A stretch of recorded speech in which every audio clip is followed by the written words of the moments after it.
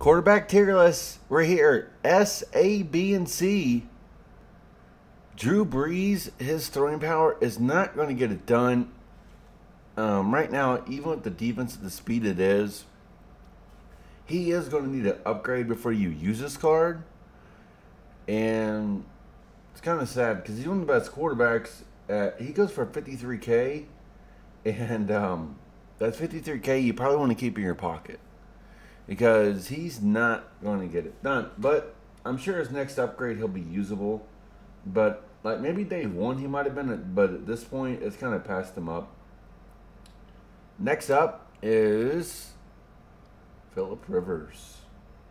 Phillip Rivers is going to be in the same boat pretty much with the throwing power and the accuracies. So yeah, I would stay away from this Phillip Rivers card. It's not going to get the job done either. So, which quarterbacks are going to get the job done?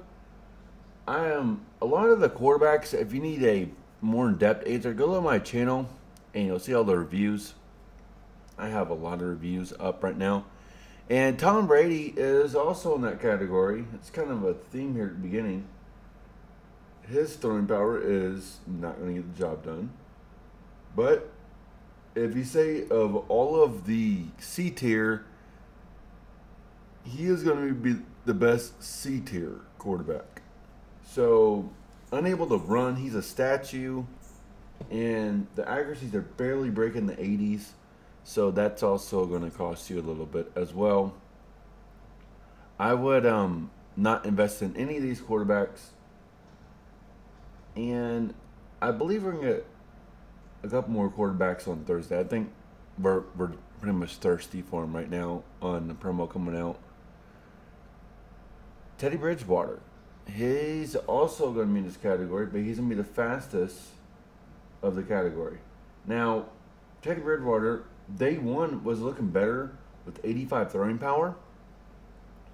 So this card was almost B tier, but I had to put him C tier because I really don't want to mislead someone getting this player and being disappointed. I used him, and I was just disappointed with more of the accuracies. The throwing power wasn't that bad. But I'm going to tell you, his next card could go all the way to A tier because he's not too far off. So I like to see a college promo with him. And because he was a really good college quarterback for Louisville. And I like to see him get a card to be usable and fast enough and good enough. So right now, he's kind of on a borderline. Should I buy him? The answer is no. Sam Darnold is up next. His throwing power is great as well, but his deep ball is only in the 70s. And his speed is really just barely above average. Is short. And his medium is below 80. His deep is at 80, which is just not good enough. He's going to miss balls, and you're going to be mad, and that can cost you the game. So, Sam Darnold, next card, I believe will be usable. And I'm looking forward to that, and I'll get that review out as soon as he gets a card. But this one right here, he's going for 45K. I would stay away from him.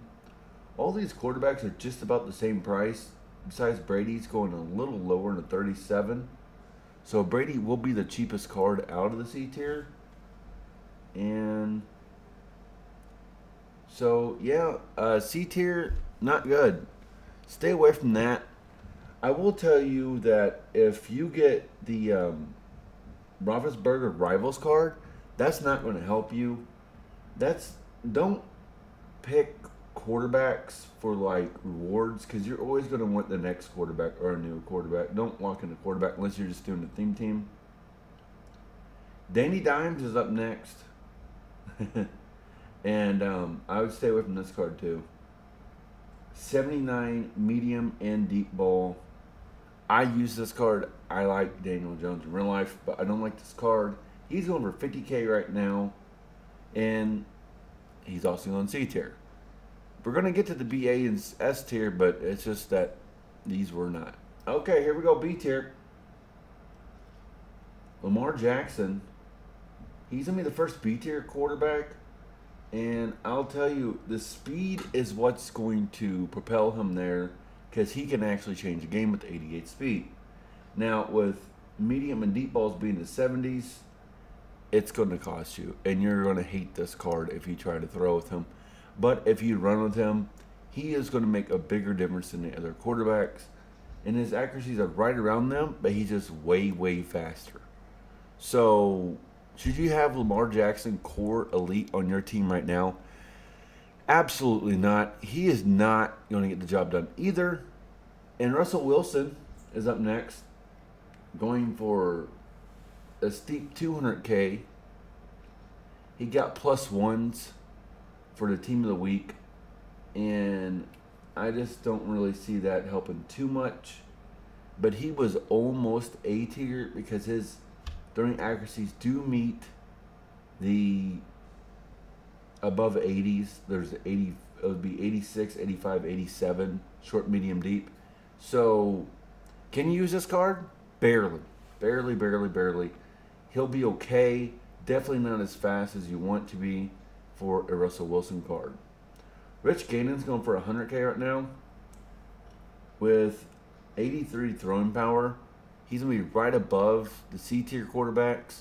So Rich Gannon is going to be barely usable.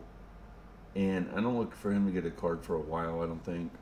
So I wouldn't invest in him, think you're going to get an upgrade anytime soon.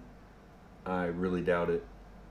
But his next card should be totally usable, as long as you like a pocket quarterback, for sure. I would stay away from besides that. And the first S tier quarterback is going to be Lamar Jackson. 89 speed and all the throwing accuracies 80 and above. So, does he miss passes? Yes. Do I use him all the time? Yes. Should he be on your team? Absolutely. Is he worth 274 coins just for this card? Yes.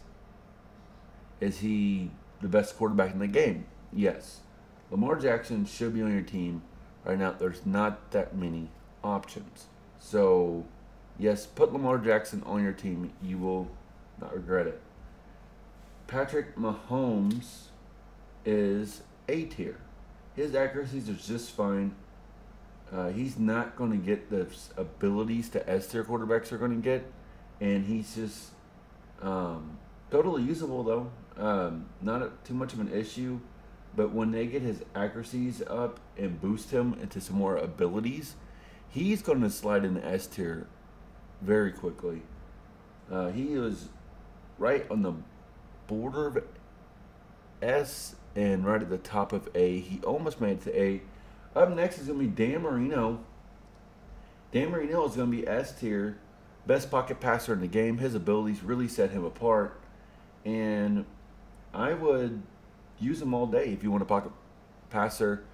But who's better, him or Lamar? The answer is going to be Lamar. You just can't mess with the feet. His running will really open up a game and save you a game that Dan Marino can't. Roethlisberger didn't like this card. C tier. Don't get it. If you're still playing that solo and you're behind, don't pick him. Unless you're in a theme team, then that's fine, because you'll need him for the theme team. But I would not ever suggest really locking quarterback's head for like rewards and nat cards, because you're going to want the next upgrade. Just keep that in mind. My next review will probably be Adrian Foster, I believe. Should be up next. Him or Devontae Adams. After that, if you have an idea what you want to see, let me know. Do you want a tight end tier list? I could do that. I like doing a tier list to really help you guys save coins. That way you don't invest in things and you can see on what level is where. But yeah, guys, that's going to do it all for me. And my Twitch and Twitter link are down below. Follow me there, and I will see you in the next one.